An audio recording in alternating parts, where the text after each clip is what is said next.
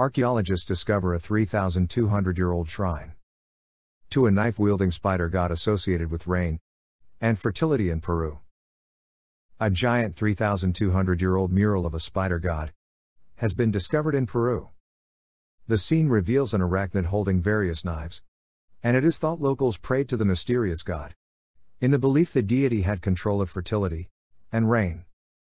Most of the relic has been destroyed by farmers, who tried to remove the mural in an effort to expand their arable land.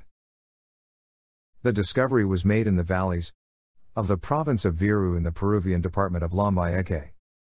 It is believed the vibrant colors were made with ochre, as well as yellow, gray, and white paint, on a mud wall structure. The people that deemed the spider to be a god are thought to have belonged to the Cupinique culture, which dominated the northern coastal stretch of Peru around 1000 BC. Who were the Cupinique people? The Cupinique people lived on the northern coast of Peru around 2000 to 1000 BC. They predate the Chavan culture and provided some inspiration for these people.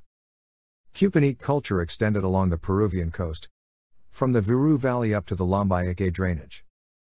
It had close relations with highland cultures and the occupants of the coastal valleys to the north and south. Sometime after 500 BC, the culture became integrated into the Chavan.